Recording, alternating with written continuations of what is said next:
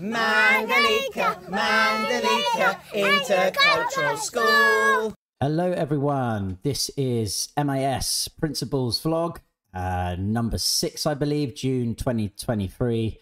Is of course myself, Mr. Chris, coming at you today with, as always, some good positive news updates with all things around Mandalika Intercultural School.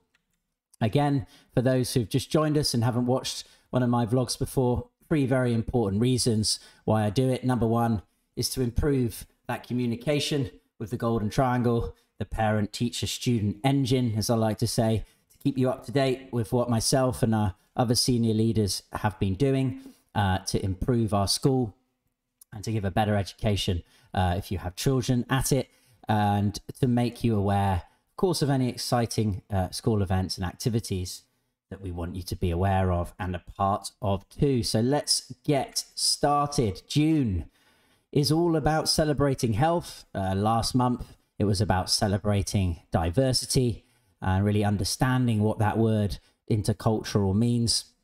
And so this month, it is all about health, both in body and in mind. We are rolling out an extremely, exciting amount of activities surrounding well-being, surrounding health, about what we are eating. We have some lovely broccoli and lettuce and red cabbage. Wow, yummy, yummy. And all the other things that make up health, including, of course, a good mindset, a good heart set, and how we treat our fellow peers. So that is really all quite healthy, isn't it? June is all about health. So again, conversations at home from mum and dad, grandma and granddad, is about how we can keep our body balanced, how we can keep it full of energy so we can grow up and do things like make vlogs.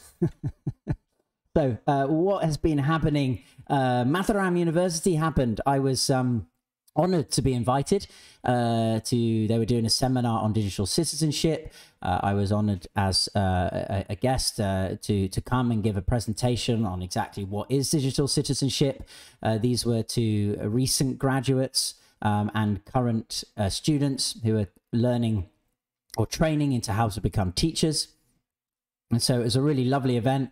It was great to meet so many young, enthusiastic people that want to go out into the world, much like myself, and make a positive difference and a positive impact and open up our minds to show what a wonderful world we really can all achieve if we just come together in a unified force. I also talked about how to teach it. You can know about what something is, but how to actually put it into a classroom sense, how to put it into a structured syllabus for all ages, young ones and old ones, of course, very different in their experiences with digital citizenship. So this is a really massive topic. Speaking to some of our parents, I've really put it to them that I think all of us as parents of sons and daughters really can see this massive wave of digitality just coming all over us, much different to when, of course, we were children. And I think we really need to be aware of the challenges, not worried about it, but certainly I think empowered about it, and to know how to educate our children, how to be able to listen to our children, to understand what our children are going through, what they're experiencing, whether it's being on Discord, playing all of these computer games all over the world with different people, some of whom we don't even know who are behind the mouse or behind the monitor. And I think, again, it very much falls on the duties of a school to have a fully fledged digital citizenship, digital literacy program, which I can absolutely say we are going to be launching in the next school year. So we make both our students and our parents aware of it. So look out for that. I've got some really good ideas, and I think speaking to the parents, we're really happy to move ahead with them. So watch this space, or vlog space. What else happened? Whoa. Biggest event, as I've said to many of our calendar, is Intercultural Day. We have it in May every year. And I was just amazed at how, well, such a brilliant job that our teachers, our students, our parents that all came to help with the country booze. We had over 15, I think 16 different countries. Actually got to the point where we couldn't accept anymore. We were too full. But so much to learn and build on. And as I said to our wonderful staff, we really have set the tone with this event. It's going to get bigger and better. And as I said before, to have even more positive intercultural impact when we do it again. So thank you, thank you, thank you. I appreciate all of you out there who helped us to pull off a fantastic, just smashing day. It couldn't have gone any better, I believe. And there you can see a load of photos of happy people from all over the world celebrating our amazing diversity. And that is what it's all about. What else has been happening? We launched, did we not, an MIS annual parent survey too. Very, very important that we get your feedback, that we can have a conversation with you. We know if parents are watching here, you are busy, you have your commitments, and you can't always come into school to meet and speak with us. And so this annual parent survey allows us a table where we can all sit round and discuss and feed back to us your thoughts and feelings and opinions on certain things. So all I can say from this, without boring you too much, is that we had an 85% overall satisfaction across many of the different levels that we questioned on, R&D, school climate, teaching and learning, various things like this. And I was very pleased with that. Can we do better? Absolutely we can. But 85% for a first annual school survey, I think is very positive. I'm very proud of the jobs that all our teachers and staff have done in the time that we have been here. We really have come a long way. Now, a few things I'd like to say that has come from this in consultation with the PSG Parent Support Group that we hold regular monthly meetings with, is we will be introducing, dun, dun, dun, dun, dun, I should put a little bell in here, we are introducing a sick period to our day. And what that will allow us, an extended period, is to be able to fit in all the marvelous, amazing things that we want into our new curriculum that we will be forming and innovating with over the coming year. And a sixth period just really offers the space for us, as it says here, to get our students to pursue their own interests, as well, of course, as the sciences and the maths and the Englishes, the languages of this world, to be able to pursue their own interests, whether it's sporting, music, dance, thinking and feeling activities. Where the sixth period will allow us to have a learning opportunity to acquire these essential new skills and attitudes. So the sixth period will be happening. More information will be coming to you soon about that. As I said, it really is all about holistic complementation. It also allows our fantastic staff to teach certain subjects they might not be able to do at the moment, in which they have a massive passion and enthusiasm for. And if you're enthusiastic about something and you are able to give that enthusiasm to other people, it is very, very powerful. So sixth period will be co-curricular activity time, otherwise known as CCAs. It will complement our curriculum and it will make it even better. So that will be happening from the start of next year. Details of the times and what activities are available will, of course, come very soon. Watch this space. One other thing that came from the annual survey, well, many things certainly did, and we'll be certainly using them as we move forward to make our decisions to improve our school for parents and for teachers and for the community, is apparently, would you believe, my vlogs, if you're watching now, this is a vlog, are too long. And all I can say is I do apologize to those that think the vlogs are too long. And my wife thinks they're too long. And as I say to her, if you don't have the time, if you don't want to listen to me for 15 minutes or 17 minutes, then don't watch the vlog. You can get the information from many other channels. I just thought this is a nice thing I'd like to do every month to give those of you who do like to watch a little bit of video and get a little bit closer, get some kind of tidbits of what's going on at the school and a little bit more color, then this vlog is for you. But I will try my best for those who do think it's too long to cut it down so it can fit more easily into your very busy schedule. One bit of advice I will give you is if you go to the settings section on YouTube, you can change the playback speed. And if you put it to 2, like my wife says she does, very good school. And so that's it. There's a bit of a tip for you. Hope you can still listen sometimes when you get some time. I will try my very best to cut it down, but I certainly can't do it in 5 minutes. There's just too much positive stuff to talk about. How positive is that? On to other positive things. New playground. Yes, it has come. We raised some good bit of money Intercultural Day through our raffle prizes. Again, massive thanks to all the local businesses out there that helped us, provided us with excellent gifts. And yeah, we can't do without you. This is what it's about. We now have some lovely, this acacia hexagon where we have tire wood swings up on now. We have a little balance walkway. We have a wobbly bridge and much more coming soon. Again, watch this space. WTS, how about that for an acronym? Onwards and upwards, we have, look there, at Kai and Billy helping feed the new cats, the new MIS mascots.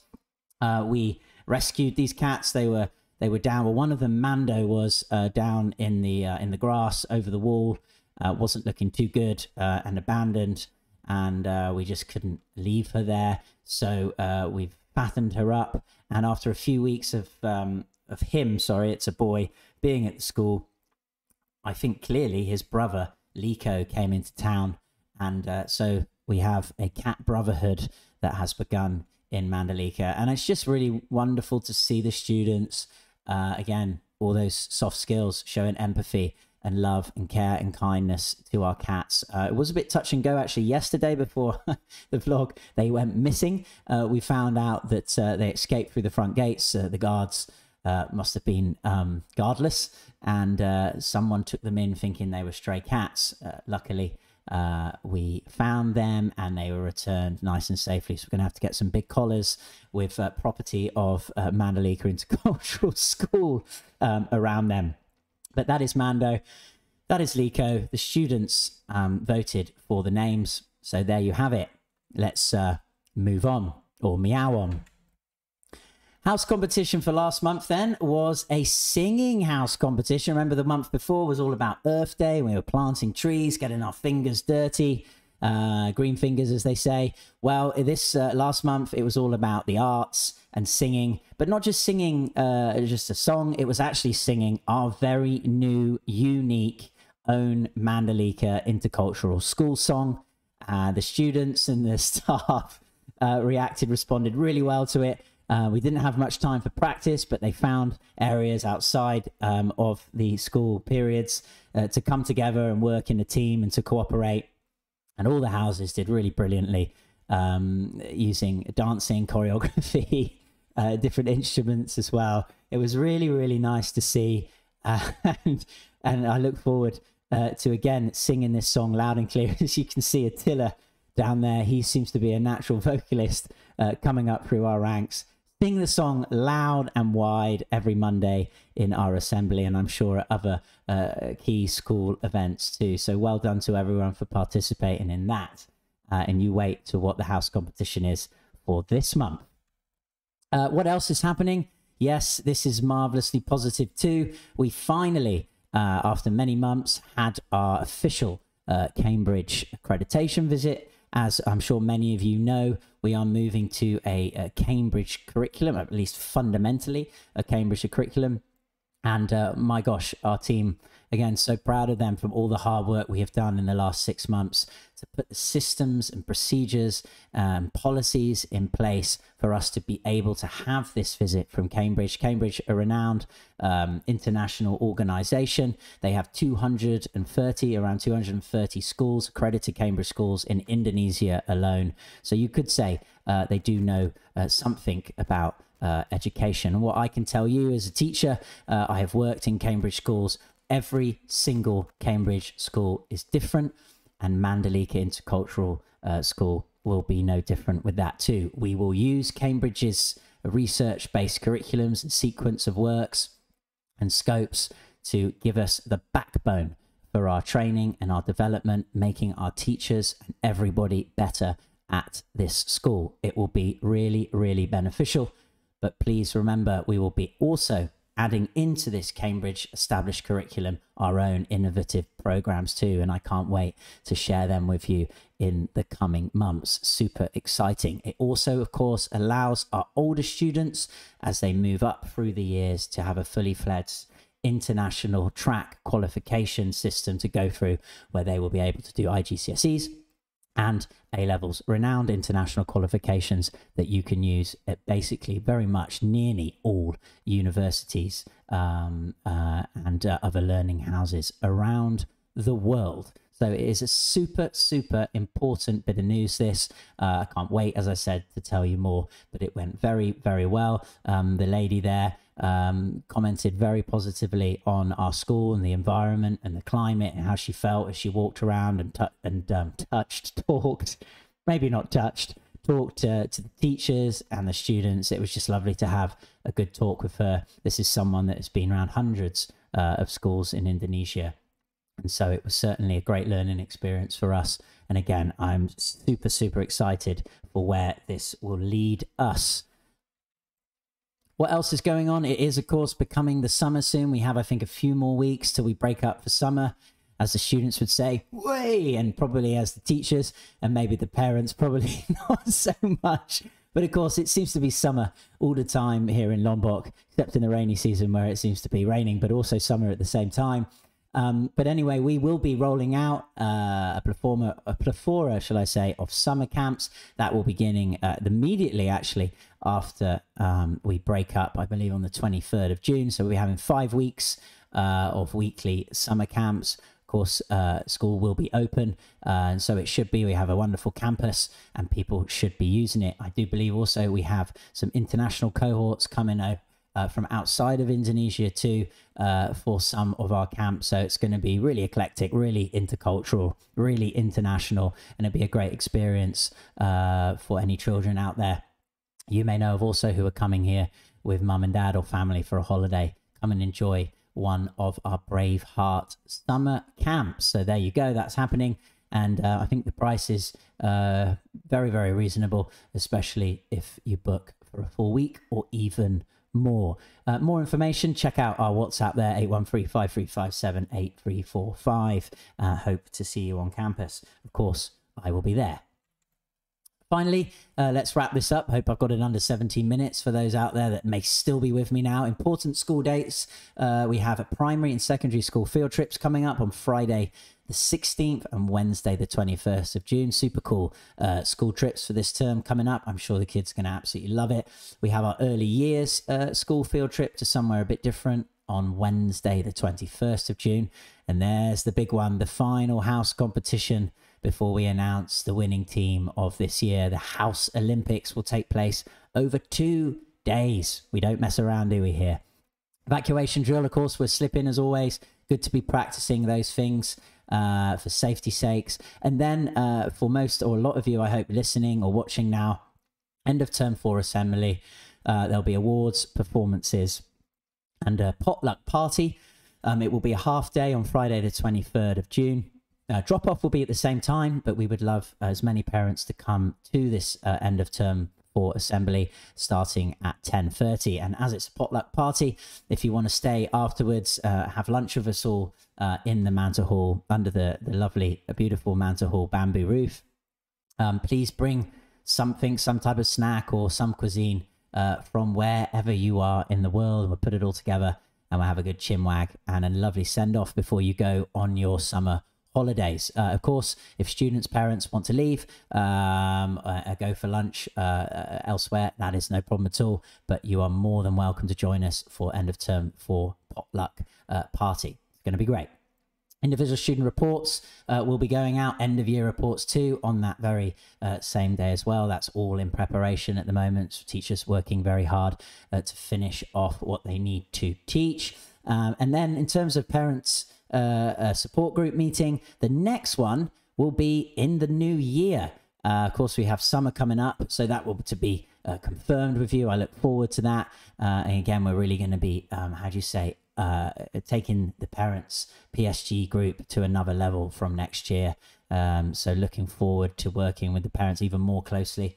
And yeah, it's going to be another really great year coming up. I just want to share it all with you now, but I can't. It would go well beyond 17 minutes. And then, as I just said earlier, we have our MIS summer camps that are beginning in that last week of June, all the way up to the end of July. So let's finish off on a health note. As William Shakespeare, the famous playwright thespian, said, "Our bodies are our gardens, our wills are our gardeners." Remember, email if you have any queries, questions, info@mandalikaschool.com. There is our WhatsApp number. Make sure you are connected to us, 813-535-78345. And of course, check out our website. It has been updated. We have many more iterations to come over the coming months. But for now, it certainly has been updated. So check that out too, www.mandalikaschool.com. And that is it, hopefully, under 17, MIS over and out. Mandalika Intercultural School.